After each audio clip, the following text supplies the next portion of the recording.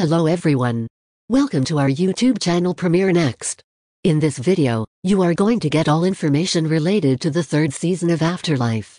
Afterlife, starring Ricky Gervais, has established a charming little universe in the fictional town of Tambury, complete with people that Netflix viewers have grown to love.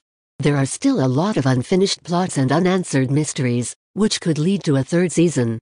But how likely is it, and when will fresh Afterlife episodes be released? When will the third season of Afterlife be released? Gervais thanked his Twitter fans, saying, "Thank you, you played a blinder. You watched it in more numbers and at a faster rate than you watched season 1. And that's after only 1 week. Netflix is also the best corporation on the planet. They're f***ing incredible." However, according to Gervais, it will most likely be the show's final episode. Season 1 premiered in March 2019, with Season 2 set to premiere in April 2020. So, assuming everything goes according to plan, we should see it around the same time next year. But don't hold your breath on that.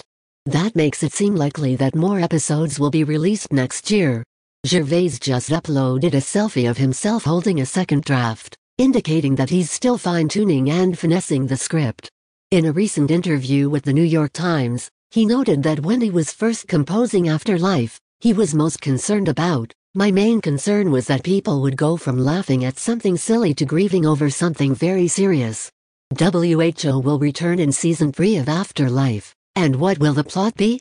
It should go without saying that if the program returns, Ricky Gervais will return as well.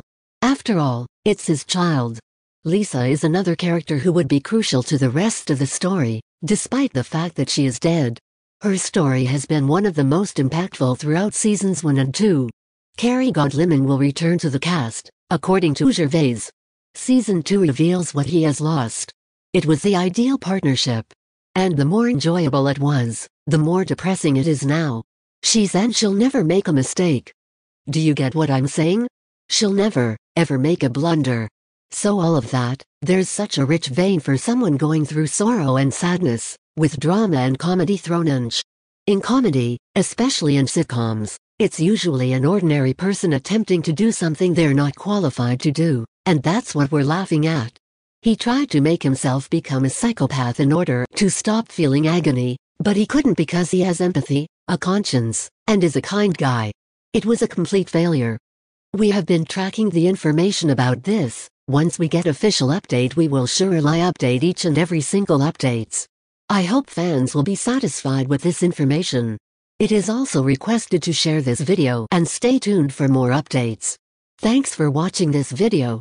If you are watching this video on Facebook, please like and subscribe our Facebook page. And if you are watching this video on YouTube, please click on the like button and do subscribe for latest update.